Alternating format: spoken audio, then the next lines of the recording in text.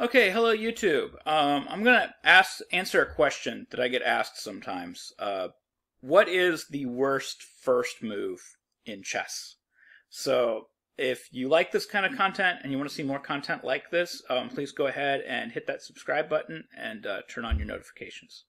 So, what is the worst first move in chess? So, for starters, we have to understand what are some of the best first moves in chess, right? So, obviously, the four main best moves in chess, the best first moves in chess generally, are moves that attack the center immediately with pawns, like, say, e4, d4, c4, attack the center immediately with pawns, and also knight f3 immediately takes control of central square and can be followed up with, d4 or e4 or c4.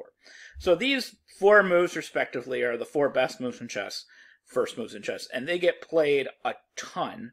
And also they score really well. They're all scoring well above 50%. e4 is scoring about 54%, and then d4, knight f3, and c4 are all scoring right around 55%. So they're all doing really good for White. White's winning more than his fair share of games. White's just doing a little bit better than Black is. White's winning 55% of the games. Black's winning 45% of the games. It's actually a 10-point spread. So White's doing pretty good with these four openings. So if you want to play one of the best four openings in chess, it should be one of these four. We have lots of games to show this. So what about some openings that come close that also have a large number of games? Well, you've got your two immediate fianchetto openings. You've got your g3 and b3. You've got g3 and you've got b3, the Larson's opening. And these actually are pretty respectable. g3 is right up there with these other four. Actually, g3 is scoring about the same. It's scoring right around 55% with g3. A lot of this is because it transposes into these other systems. So you can play a King's Indian attack with knight f3, bishop g2, d3. And basically, you're not even losing a tempo on most of the systems that you would be playing with, say, one knight f3.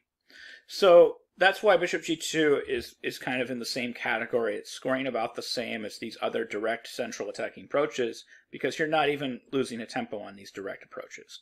So b3 is kind of surprised me a little bit. b3 is right up there with all the other ones. b3 is scoring right around 52%. So it's right up there. It's scoring about the same as e4, d4, knight f3, and c4.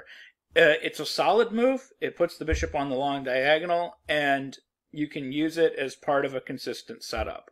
So there's a lot of reasons that b3 is doing really well. Also, there's the specialist factor. And this is something that I've run into a lot with a lot of weird moves. You would think that some of these weird moves that look really disturbing should be scoring really horribly for White.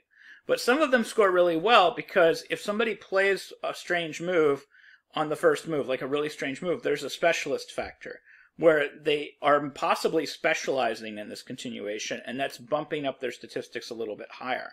So it's not terribly surprising that b3 is doing really well, or even as well as e4, d4, knight f3, c4, because there is this specialist factor. Not everybody's going to be prepared for b3 with Black. Not everybody's going to put a lot of time and effort for preparing with against b3, but the person that plays b3 is going to be very well prepared in all of his lines and all of his variations and all of his preparations. So there is that specialist factor that's helping out b3 compete with these other really big moves.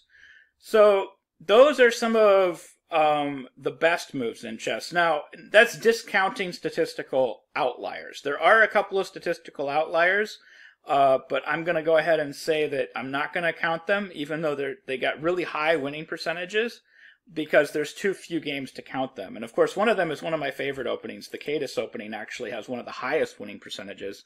1h4 is scoring about 61%. And of course, there's a huge specialist factor here, because if somebody does play the Cadiz, if they play 1h4, they're going to be specialized in that opening. But I would say that this is actually so rare that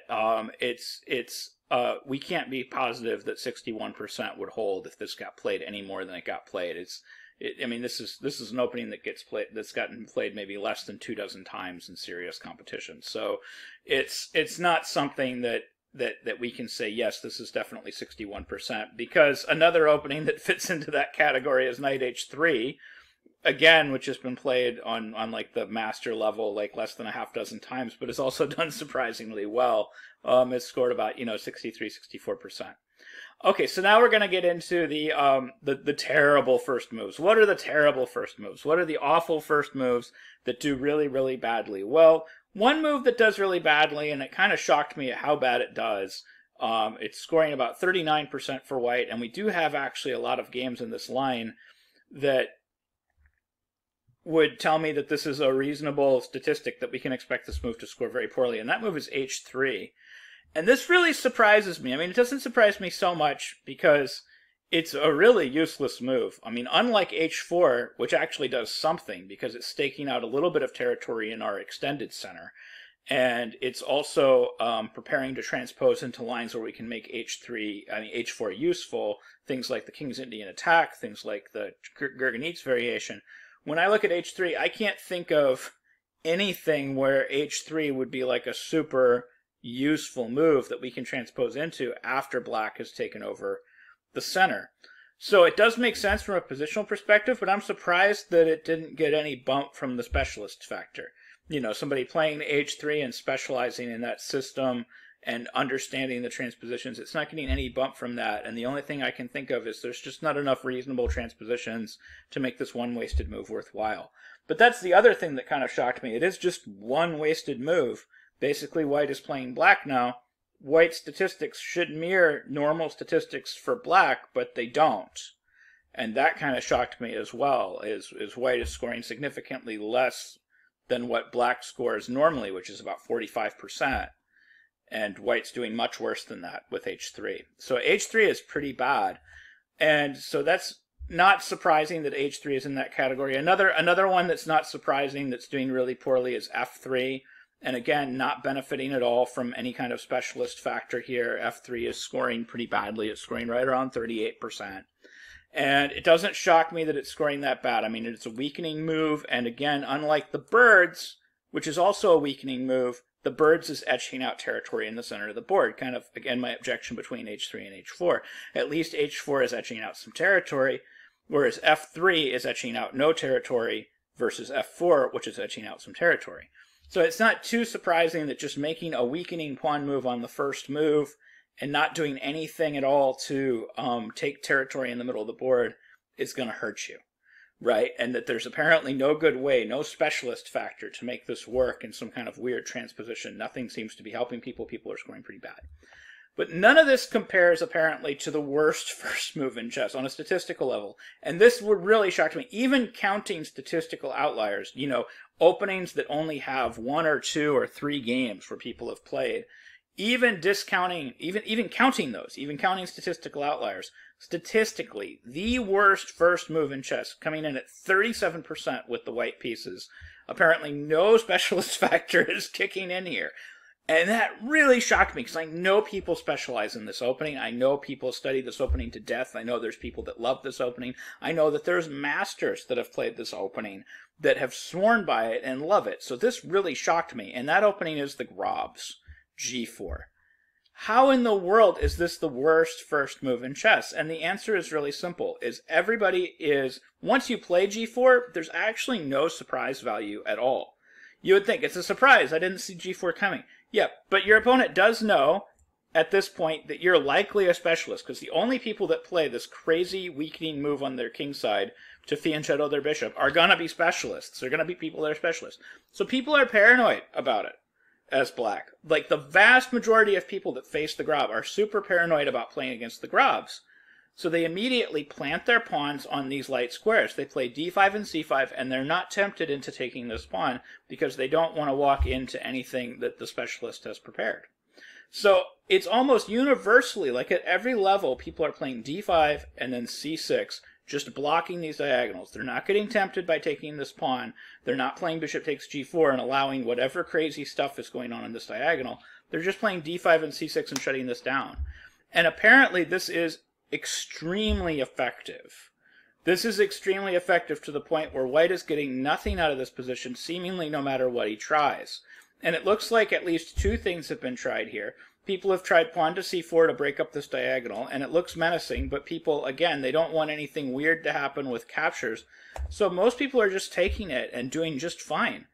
And then after even say knight a3, nobody's getting greedy, nobody's weakening their light squares. They just finish their development. People are just playing g6, bishop g7, finishing their development, planning their knight on d5. Notice we just keep the bishop on c8, and we keep this pawn on c6, and we keep this diagonal blockaded, and nothing weird is happening. And apparently people are finding this, even people that aren't familiar with the opening or didn't put any time into studying the opening, they're finding these moves no problem.